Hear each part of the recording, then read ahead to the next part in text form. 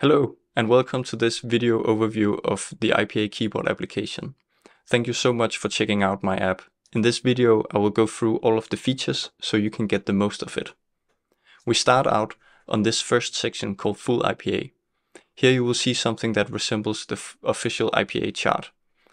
Here every character is a clickable button, and when you click the characters, they are added to the input field down below. When you have your desired combination of characters, you can press this copy button or enter on your keyboard and the string will get copied. Now you can paste it in your desired application, get back here and clear the field and start over again.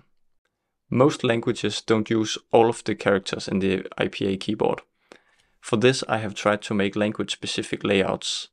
These are based on information I could find on the internet. So please send me an email if something is amiss and I will try to correct it for future users. If you want to change something yourself though, you can also press the edit button in here. This enters a wiggle mode where you can drag characters around, drag sections around, create new sections and add new characters to the sections as well. Let's say I want to add a character to the vowel section here. I press this empty element down here and it gets active. So now I can go to the full IPA section, find the character I want to add, click the plus button. I can also find another character now, click that as well. And if I exit here, exit the edit mode and go back into English, you will see the two characters added here. It is also possible to add combinations of characters. Let's say I wanted to add my own name here for some reason. I can do that as well. Now that is a button. It is also possible to make completely custom layouts. You do that on the plus button up here in the corner. Let's just call it that. We'll add a new section. Now this section is highlighted just as before. And you can go in here and add characters. Just press enter every time and it will get added. Now we can go back, exit edit mode, and all the characters are added here. For every section, there is an export button. That is if you want to share it with, maybe you have another computer you want it on, maybe you have a friend you need to share it with or colleague or something like that. You just press the export button, save the file, send it to whomever will want to use it. Then you can go into settings and import boards and or settings.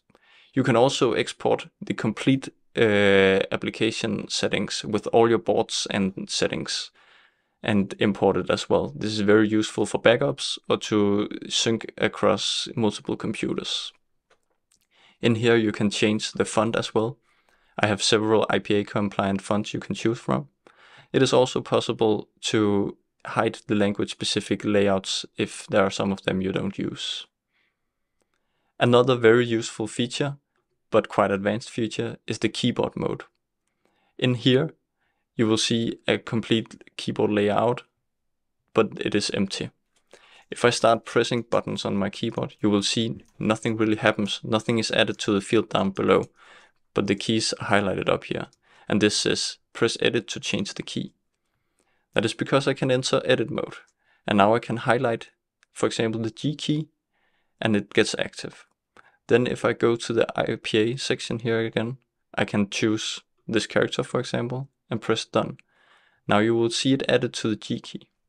So if I exit the edit mode again here and press the G key on my keyboard, that will get written to the field down below. It is also possible to make key alterations using Shift, Alt, or a combination of the two.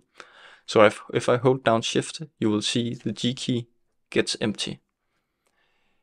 That means I can go into edit mode, hold down Shift, press G here with my mouse, go to the full IPA, choose another character, press done, and now I switch between those two. If I say done here, press G, the first character is added. If I press Shift G, the other character is added. These keyboard layouts are able to be exported as well, and you can also make multiple layouts if you ever need that. Other than that, there's just to say that in the help section you can find my email if you should need my help with anything, and I will be happy to assist you. In here you can also learn different shortcuts for the application, making it that much easier and faster to use for you. That covers pretty much everything. Thank you for watching, and thank you for using the application. Happy typing!